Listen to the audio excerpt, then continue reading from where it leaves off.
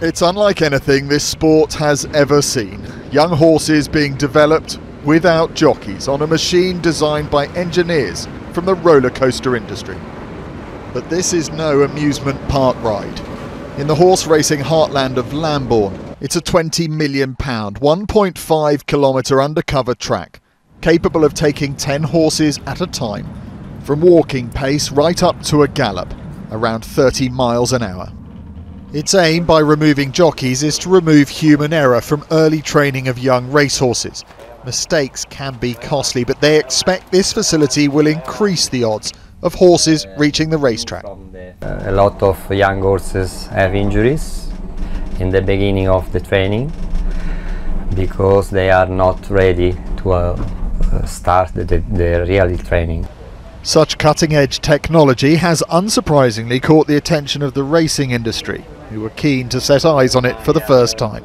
It's an amazing thing to come and see. You know, I never thought that I'd see something like this in my lifetime. And to train a racehorse or to be successful in any sport, it's all about trying to find that repetition that makes you successful. And whether this works, we'll have to wait and see. In the sport of kings, nothing comes cheap.